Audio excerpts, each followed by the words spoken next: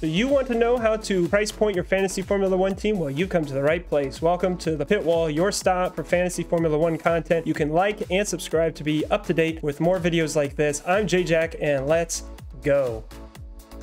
First thing you have to take in consideration is the two aspects of team makeup. First, you have to have 6 slots, 5 drivers, 1 constructor, and 2, you have to fall under a salary cap. When you start the season or when you make a new team, it'll always be 100 million. As the season progresses, you can increase your value and the salary cap of your team. Here I have Team 1 and Team 2, which share 3 drivers, Verstappen, Leclerc, and Norris. If you look here at the value of the team, you'll see that both are actually at 100.5 million. The difference though is in the remaining budget. Team 1 has 101.6 million in its value, whereas Team 2 has 102.1, and that is because of the improvement of Team 2 over the course of the season in its value. When you're comparing teams or wanting to set up your team, you want to consider that with 6 slots dividing into 100, that is an average of about 16%. The nice thing is most of these drivers costs can turn into percent. So Verstappen costs 25.3 million. That's the equivalent of saying that he takes around 25% of your team's makeup. That's a quarter. You have 6 slots. So you have to balance. How should my driver or constructor cost above that 16% or below that 16% average, and see if the points can be worth it. Which brings us to a Reddit post that I responded to earlier today that I want to share with you. The simple question was, should you swap out Verstappen and Leclerc for Gasly and Hamilton? Now in the response, I gave a detailed analysis to show that Verstappen and Leclerc is greater than Hamilton and Gasly. I took 3 points. What was their points per million? What was their cost value? And then what was their average points? And when you added those together, you could see that Verstappen and Leclerc were greater than Hamilton and Gasly in all 3 categories. But what I want to do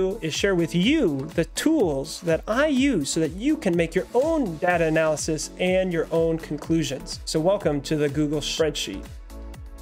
This is a spreadsheet I've been making from the ground up, and I'm going to walk you through the things that I did to compare these drivers so that you can do it on your own. Under the rank tab, you have different categories. Hamilton is better than Verstappen in score, but Leclerc is greater than Gasly in score. So you can quickly start comparing who's above whom. Then you go to the cost. Hamilton costs more than Verstappen, but Leclerc costs more than Gasly. Everything in yellow are when drivers are within 0.2 million of each other. For example, Vettel and Alonso, you might be wanting to know which of those 2 drivers is a better choice. Well, then you could start comparing them to these other categories. What is their value? Points per million. Verstappen has a 1.5, which is greater than Hamilton, which is a 1.3. And Leclerc is even greater than Hamilton and Gasly, which is at a 0.8. Then you look at the value. What is their price differential? Verstappen is at a 4.8%. That's the second highest value. That means you are getting many more points than you are having to pay for at this time. He outranks Hamilton, and then Leclerc, of course, outranks Gasly by considerable margin. Then you can go over to the control. Who has more fastest laps? Hamilton has more fastest laps. You get 5 points for your driver every time they get a fastest lap in a race. And then position. Hamilton often gets an average position of 1. So that's going to be 10 points in qualifying and 25 points during the race. Verstappen, he's got 2 as his average position. That's 9 points in qualifying,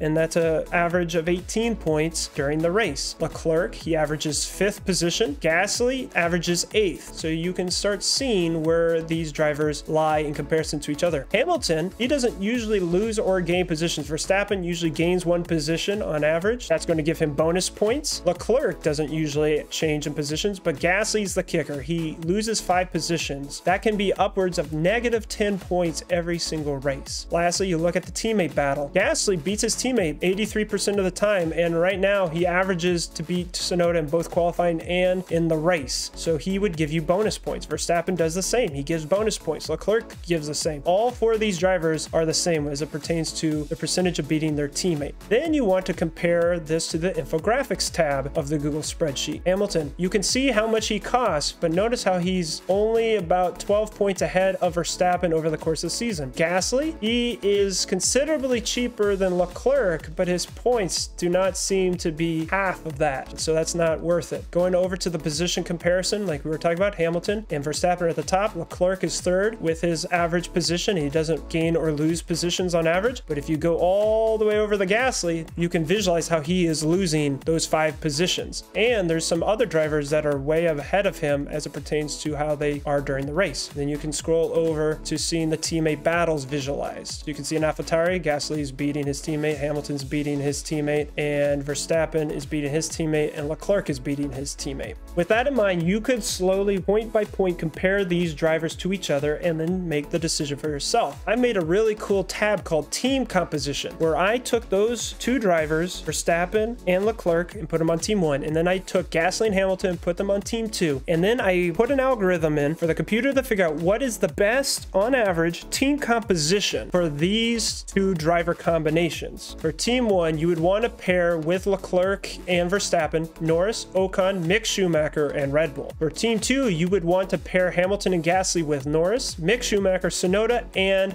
Red Bull. Now on this chart, you have to recognize this is a max of $100 million budget. Some people are above that, and you could put in your own calculations, but this is with a $100 million budget cap. Every cell that's highlighted shows where one is better than the other. Team 2 is only better in 2 categories. First, it is more expensive by 0.6. So if the values went up, it could potentially increase. And then number 2, it has a higher percentage and fastest lap because of Hamilton. But in every other category, Team 1 is better than Team 2's composition as it pertains to points per million. The value is a huge difference. The points is over 50 points, but the average, if you're averaging 16 points more per race, that's going to add up over the course of the season.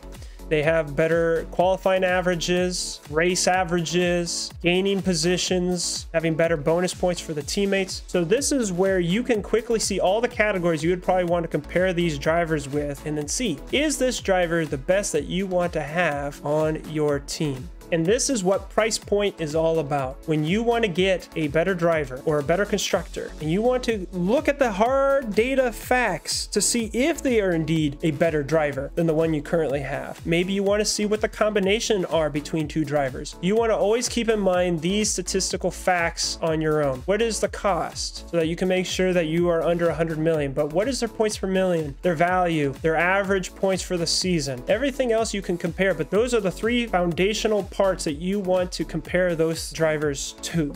And when you compare the drivers, it'll help you make the best informed decision that you can for your team. And there you have it, a quick guide for price point and how you can use it for your Fantasy Formula 1 team. I'm J-Jack, and until next time, I'll see you on the pit wall.